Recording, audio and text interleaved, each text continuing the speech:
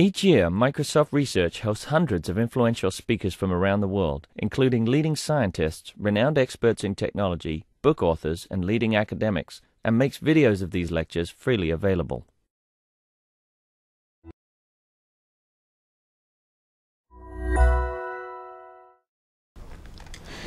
All right, so what we'll do while people, I guess, make their way back from lunch, in case you forgot what happened so far, we'll just very quickly run through some of the key points and then hand it over to Leon for the panel.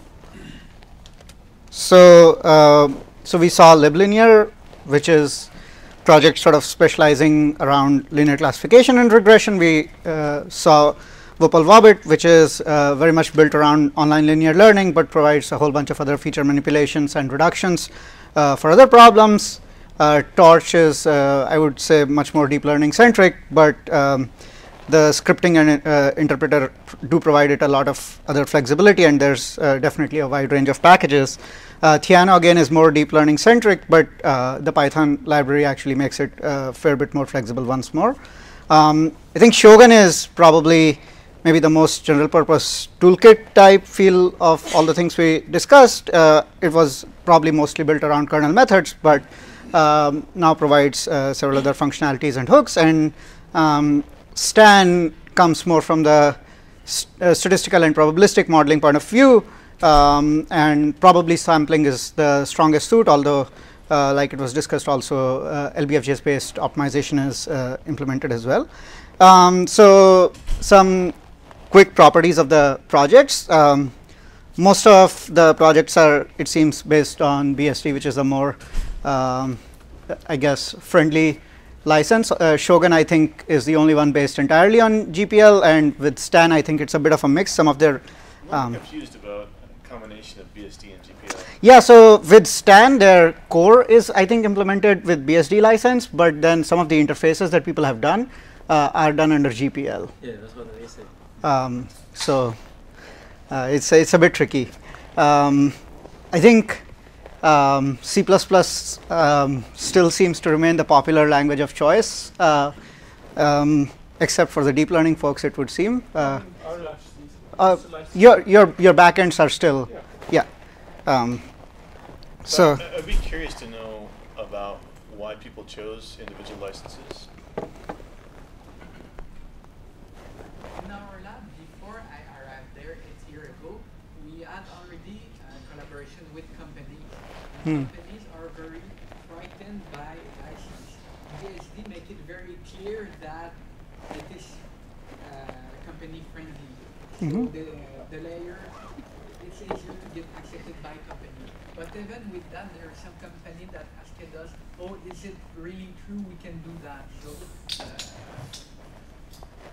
I think that's for VW, the reason why it's BSD is because when it was at Yahoo and we released the first version, the lawyer said, let's use BSD, and I was like, okay. right. So I'm wondering, so Shogun is kind of this, Shogun and Stan have GPL. we don't have a representative from either back from lunch yet. So we can tell lies about why they're using GPL. Yeah. All right, go ahead. I think the there are no Apaches out there. that's true. That's true. They're very company friendly, right? Yeah. Yes, people don't want to be too friendly to companies. So I think Apache differs, if I understand it correctly, Apache differs from BSD in that there's some sort of, we won't patent and sue you for patents on stuff that's in the code. So They there's, tried to release something on AT&T through Apache, and the lawyer said no, use BSD. okay. I know that some open source projects at Microsoft are using Apache license, and I know what's the one that we're associated with Hadoop? Mahout. Oh, Mahout, uses Apache yeah. license. I feel like Java stuff tends to go with Apache. I think all of Spark is also under Apache. Okay. Obviously, under So somehow Java people prefer Apache license. Maybe. So what's the main difference? The main difference with an Apache license, BSD is do whatever you want, Yeah. and Apache is I think they give authors. do whatever you want, and we promise we won't sue you. Oh. So For so patents. they, for so they give patents. authors a bit more protection, a little bit. Like, Yeah. Apache gives some protection. If you use my software, you can't sue me. If you sue me, you can't continue to use my software. So it gives some power to the software writer. And lawyers don't like that because company with their patent, there's also protection against patent. My understanding was different. My understanding was that it went the other way around. If I'm Apache licensed, then I'm promising that if you use my software, I won't sue you for violating a patent. The you can't sue me, I think, is already a part of the BSD clause. I need to read it again. Okay. Yeah. But actually also when you change someone else's code, you need to put in the comments exactly what is the original code and what code you have changed. Oh, okay. And you need to keep the original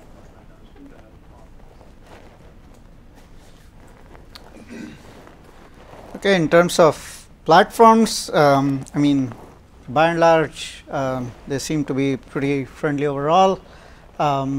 Think Unix, Windows, and Mac are mostly supported for all of them except Torch. I'm not sure whether it works with Windows or not. Windows is they don't support too. But I guess so. A subset of packages or most packages. What's the Significant subset. okay? And I used to have Theano Windows without quotes, but then what you said during the talk made it sound more like it kind of works. So I put the quotes there. And the GPU, there Uh-huh. is two complications. I The see. installation is a little bit more complicated. Mm-hmm. And on the GPU, we don't have a build-bot on Windows. So on the GPU backend get broken from time to time I on see. Windows. We know it when the user report it and the Mhm. database interface because they don't support exactly the same all the extension then that G++ support. All right.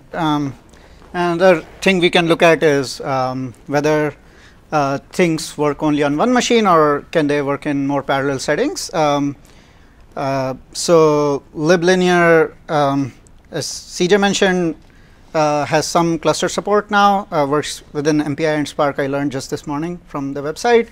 VW provides support for multi-core and cluster through, so it can work basically in MapReduce type environments as well as in multi-core settings. Torch again works multi-core through threading on cluster and as well as provides a lot of GPU support. Theano again has good GPU support, provides, I think, the linear algebra operations can be made multi-core through BLAS essentially. We don't have a Shogun representative. Their website had something about parallel, but then I could not actually find anything about how it works. So I'm not sure whether it actually works or not. And Stan, I don't think has support for parallel, but again, we don't have a representative to dispute that claim. A lot of these things do provide several alternative interfaces. Liblinear is probably leading in the number of interfaces that people have implemented. So that probably speaks for how long things have been around also more than anything else, combined with libsvm. Sorry? There's a linear interface in Torch. There's yeah, so I think one kind of amazing property is that there are probably multiple. So we know that Shogun interfaces liblinear, Torch does, and no, basically those packages. Because liblinear is like a very small package used by Shogun and the Torch. Yeah. So so it's reasonable that why it is so many interfaces because it is used to be coded by different things. Right. So VW is Pattern 2 wrap some of the scikit.learn functionality that wraps liblinear. so we also have long range dependencies. It seems that's even better. And then apart from that, it seems mostly everybody is definitely providing command line support. There is almost always some degree of library functionality that is being implemented, at least in the primary language of the project, and then other interfaces may or may are sort of more varied across the different projects. Okay, so I think that Python stands out there. Yeah, Python definitely stands out. So that's my experience too. I think a lot of people who are doing data stuff are doing it in Python. Right. Yeah, it is relatively faster just used manually. Like I tried the Wabbit mapper, it was relatively slow. It's about a factor of 3. Yeah. Can you repeat what was said? So I said, I mean, there's a package called Wabbit, so it's relatively slower compared to running it just on the command line. Did you try the new one that Hal made? Not yet.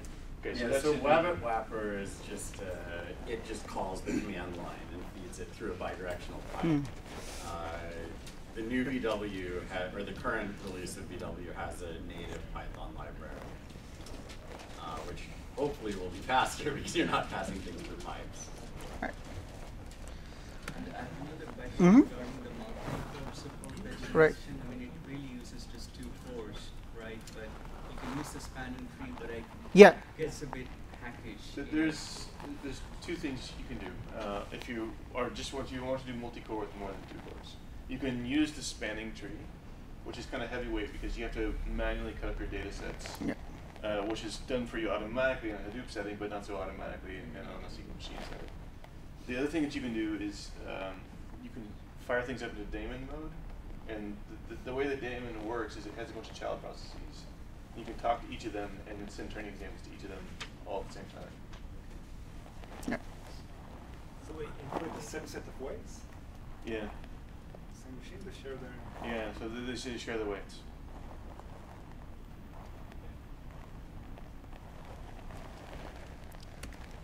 All right. So good thing is all the projects exist on GitHub. So I was able to at least dig up some statistics about the developer base. And I think for me, probably the most interesting one to start from was how long the projects have existed, although this might be inaccurate because you might have started out on Git later than the actual date, but liblinear seems like has been around since 2007. And then Shogun is the oldest one according to GitHub actually, and the other things are relatively more recent. So and that yeah. So it is for Torch it is 2012 because before that it was on SVN, before that it was Yeah, so I was pretty sure that the torch year was exactly due to some such. So I would like to point out, I guess the liblinear statistics I think are a massive underestimate of the user base. My experience is that all over the place liblinear gets used. No, so this is at best a representation of the developer base and not the user base at all, right? So and you know we see that definitely a lot of the projects are getting fair number of contributors, and so I guess that's good. That means at least a lot of these projects really are sort of operating in a more open source software mode. So can we go back? So why is Stan partly BSD and partly GPL? Oh yeah. it's partly from the license in R. Okay. So R is GPL, so the R interfaces, the link to R need to be. Well, at least there's no point in making them BSD because the whole thing has to be GPL. And for Python, it's because the guy who actually wrote it wanted GPL rather than BSD. I would rather everything was BSD. So you If it prefer were just BSD me, personally? everything would be BSD. Okay. I think one other thing that's kind of interesting to look at is where the money comes from. I think liblinear probably has been developed mostly by CJ's funding from no money. you know from so that's pretty amazing. VW had corporate backers with John being at Microsoft and Yahoo at least. And Torch again has had. Yeah, you have to add Google and Twitter now. So you guys are sort of taking over one company at a time, it seems. Ronan is in Facebook, and Right. they are using it, and then like we already saw Yeah. a bunch of presentations. Mhm. Facebook is definitely there. And then like we as a company before joining Google, we have been using it heavily, but since we were a startup, we weren't known. But now that we're inside Google, they want us to be Right. known. So Google is officially. And then I think Theano is a bit more like LibLinear in that We it's. have contracts with companies Okay. that don't put money directly inside the software, it's in their research. That's good. Now Maybe. the biggest company is Ubisoft. Where does Shogun get the money from? You can tell me. It's all Google Summer. All Google Summer of Code, and Stan's probably mostly based off of research grants, or. Yeah, research grants, but they're not all to Columbia, and also Mhm. consulting projects that we've done with companies like Novartis. Okay. But there's only 2 of us who are actually funded by research grants through Columbia of the 11 or so developers. All right. And So that's before we finish, Heiko. So can you go back to the licenses? all right. So it kind of stood out that I guess Shogun is GPL, everything just about everything is BSD. Yeah, And and why is that?